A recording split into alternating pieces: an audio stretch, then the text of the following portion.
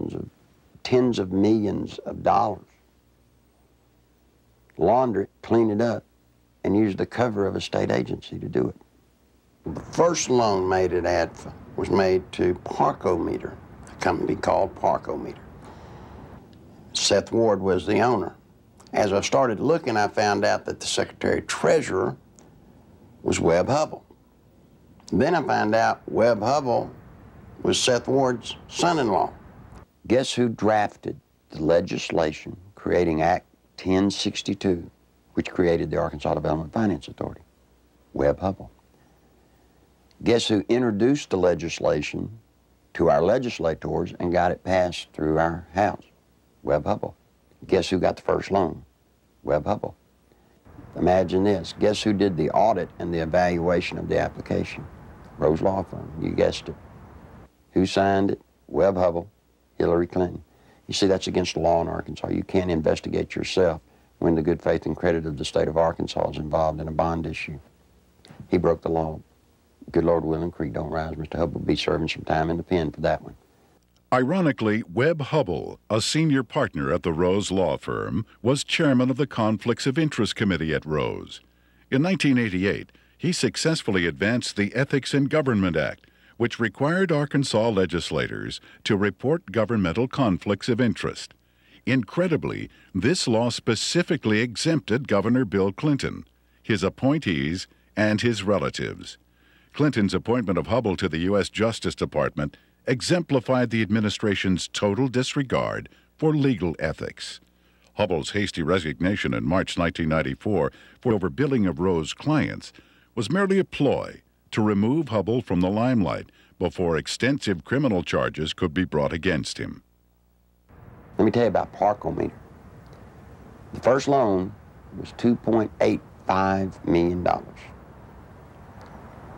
Never was a penny of that paid back. As the newspaper people started inquiring about the Parkometer loans, what they found was that Parkometer was actually building retrofit nose cone compartments that were being shipped to MENA. We find out that the nose cones were actually being used to smuggle dope back into the country. And what is scary, what's so scary, it's the same cast of characters. Webb Hubbell, the Rose Law Firm, are guilty, I say to you, of conspiring to defraud the state of Arkansas, the federal government, and conspired to solicit the sales and the laundering of money for illegal drugs. This is your president. This is his circle of power. These are the people, when he got elected president, he did not pass go. He took them straight to Washington with him. And by all things holy, I think he was planning to set up and do the same thing in Washington. In 1982, cocaine trafficker Barry Seal set up one of the largest drug smuggling operations in the United States in Mena, Arkansas, under the approving eye of Governor Bill Clinton. Barry Seal had a bunch of planes and supposedly had pilots. Barry Seal was a drug smuggler. Now, he tried to set it up in his home state of Louisiana, but they wouldn't let him. He had to come to a state that had a sleazy governor hooked on cocaine, and everybody knew it. Yeah, Bill Clinton was hooked on cocaine. I lived in Little Rock, Arkansas, okay? And I worked at a club called Le Bistro's, and I met Roger Clinton there, Governor Bill Clinton, so a couple of the state troopers that went with him wherever he went. Roger Clinton had came up to me and he had asked me, could I get him some coke, you know, and asked for my one-hitter, which a one-hitter is a very small silver device, okay, that you stick up into your nose and you just squeeze it and a snort of cocaine will go up in there. And I watched Roger hand what I had given him to Governor Clinton, and he just kind of turned around and walked off, and that's one specific. Dr. Suen, S-U-E-N, doctor at the medical center here in Little Rock, is taking care of Bill Clinton for his sinus problems, which may indeed be drug-related to cocaine use as they destroy the sinus passages. Governor Bill Clinton was taken into the hospital, I believe it was the medical center, on at least 1 or 2 occasions for cocaine abuse and overdosage, in which he actually had to be cared for at the hospital. It led to toga parties. And if you're not sure on what a toga party is, I've had to clarify this in the past. A toga party is where you wrap yourself in a sheet most of the time. The people at the toga parties were Governor Clinton, now President Clinton, Attorney General Steve Clark. Okay, he was there a few times. Members of the Arkansas State Police, you know, along with Roger and, you know, other people. They began to dance around, do the cocaine in one room, have sex in another room, because in the Coachman's Inn, the rooms were adjoining, you know. And to be quite truthful, you end up with somebody in particular, and you 9 times out of 10 end up having sex.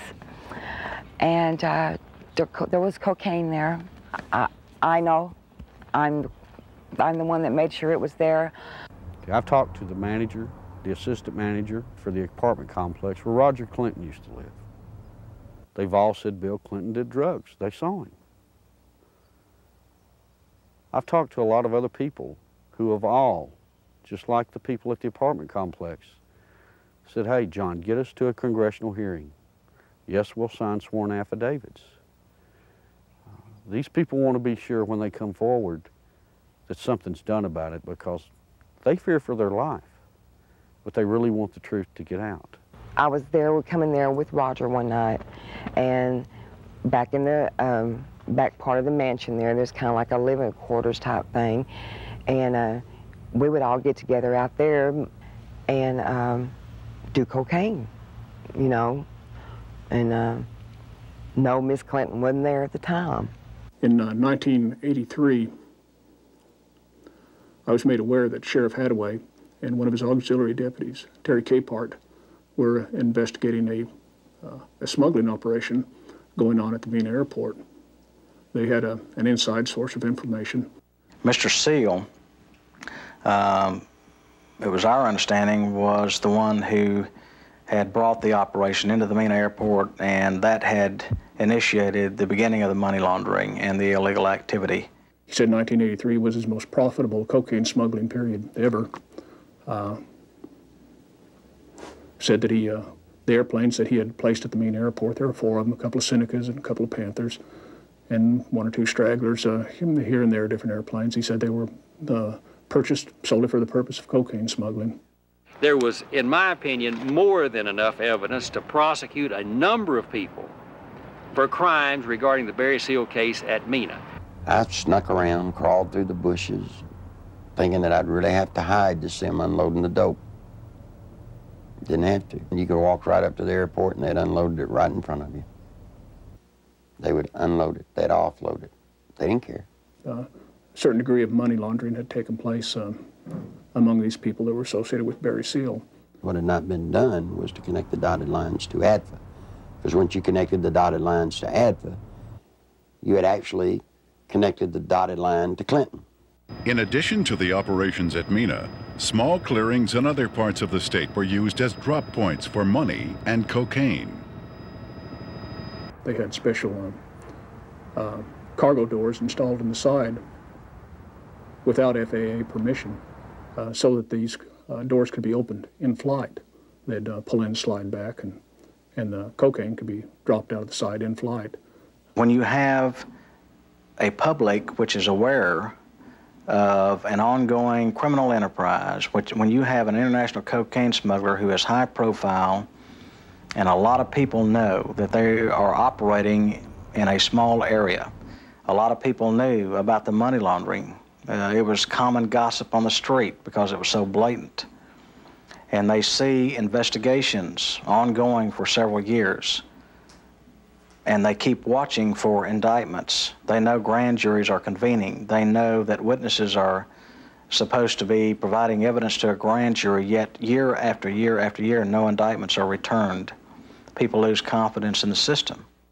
Clinton had integrated a number of corrupt cops, judges, and politicians into high-level positions to ensure the continued success of the drug smuggling, money laundering operations. All was going well until a fateful night in the fall of 1987. On August 22nd, 1987, Kevin had spent the night with his friend Don Henry.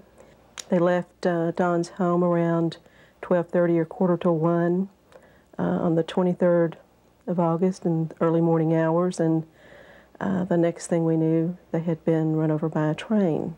There seems to be a small airstrip in the area. There have been sightings and reports of small airplanes flying very low with lights off in the area. I believe they saw something they shouldn't have seen. 3 weeks later, their deaths were ruled accidental by the state medical examiner, Fahmy Malak, and we disagreed with that ruling because we thought the evidence pointed to homicide.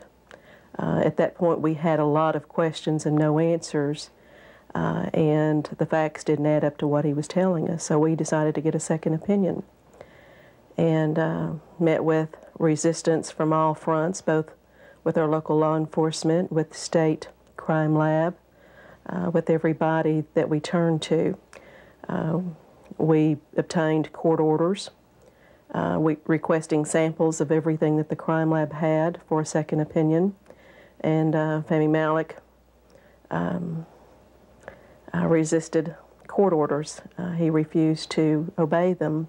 Ultimately, it was proven that Don Henry had been stabbed in the back and Kevin Ives' skull had been crushed prior to the placement of their bodies on the railroad tracks. However, Malak stood by his ruling that the boys had simply fallen asleep on the tracks. Malak had been kept in office at the insistence of Governor Clinton for a number of years, despite vigorous public outcry to have him removed. As long as Malak's rulings pleased the governor's office or state police, they were left to stand, no matter how implausible. Malak's obvious lack of medical knowledge reached a pinnacle when he ruled that James Milam, who had been decapitated, had died of natural causes. Yet Clinton, who had the power to remove Malak from office, insisted he stay. There were allegations of tampering with evidence in murder cases. There were allegations of perjury in different cases. It didn't seem to matter what Malak did, Clinton protected him. He made excuses such as he's overworked, he's just stressed out, he's underpaid. They gave him a $14,000 raise, which was an insult to my family as well as a lot of others in the state who to this day are struggling with asinine rulings in the deaths of children and other loved ones. I was outraged that protecting a political crony of Clinton's was more important than the fact that 2 young boys had been murdered. Dan Harmon was just a local attorney in the town of Benton, Arkansas. And after Don Henry and Kevin Ives were killed and their bodies placed on the tracks and run over by a train, he approached Linda Ives and the Henry family about trying to help them. He's a manipulator. Gives a great closing argument in court. He's been trained for years to play the game.